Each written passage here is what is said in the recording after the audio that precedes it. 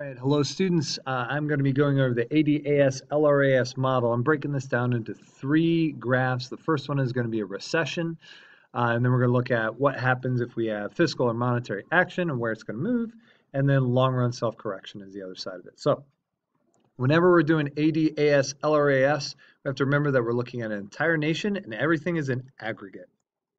So on our y-axis, it's not going to be price, it's going to be price level. And on our x-axis, it's not just going to be quantity, it's going to be GDP, which is the quantity of all products being produced. I pop that little R on there so that they know that I know that it's real GDP. That's never a bad thing to do. I'm going to have my downward sloping aggregate demand curve. Yours is probably going to look a little straighter than mine because writing with a mouse is hard. I'm going to have my upward sloping supply curve. I call this AS. Sometimes they tell you to label this SRAS for short run aggregate supply. So just make sure you follow the instructions if they change that. Then I'm going to dash over here and get my original PL. I'm going to call this PL1, sometimes called PLE for equilibrium price level.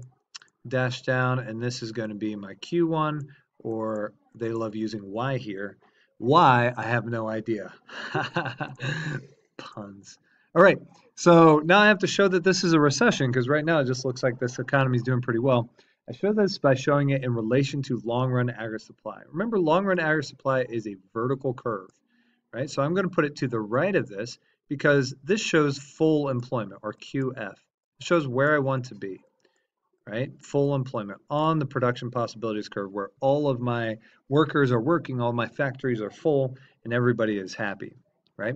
So I'm currently producing way down here at Q1 when I should be producing way up here at QF, which means that my GDP is currently below its optimum amount. Or in other words, I have unemployment rising and I have a recession. Okay, so we call this LRAS, long run aggregate supply right there. And now I've effectively shown a recession. In fact, oftentimes this will get you your 2 or 3 points on FRQ number 1 if you know how to draw this. Now, next question almost always when you draw a recession is, okay, what should the government do to close this gap? So we have two options. They might say fiscal policy, or they might say, what should the central bank do to close this gap? So let's say that we're closing this gap with fiscal policy. We know fiscal policy, we have two things we can do. We can increase government expenditures, or we can decrease taxes. Both of those things have an expansionary impact. In other words, they will move aggregate demand to the right because government spending is a part of Sig-Jiksen, and a reduction in taxes impacts consumption, which is a part of Sig-Jiksen. So with both of those things, we show the impact on our economy, where it shifts the curve to the right, excuse me, until we get to triple intersection. I call this AD2. When I'm at triple intersection, at this point, I'm at full employment, exactly where I want to be, and my price level goes up, or I have inflation on my hands. This also is the movement that will be shown if monetary expansionary policy is happening. Sorry. The difference between fiscal and monetary is in monetary policy, it's all started with the central bank. So that'd be increasing the supply of money, reducing the interest rate, increasing investment, which is one of the 4 elements of aggregate demand. It's the IG of Sig-Jiksen, and that moves aggregate demand to the right, fixing our economy. Now, what happens in the long run? Let's say we do nothing. How do we show this in the long run? Well, in the long run, our economy self-corrects. So let's say this aggregate demand never shifted. We're still here at point A, right? What will happen in the long run?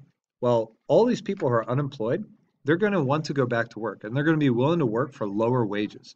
So wages will fall. When wages fall, wages go down, the cost of production, or the per unit production cost, goes down. That is an element of aggregate supply. So when it costs less to produce, then aggregate supply is going to go up. Businesses are going to produce more. When businesses produce more, aggregate supply shifts to the right, call this AS2. And it gets us back to, I have to draw a giant dot because I didn't even come close to it, back to triple intersection and full employment. That is long run self-correction right there. Okay, I hope that makes a little bit of sense to you and is helpful.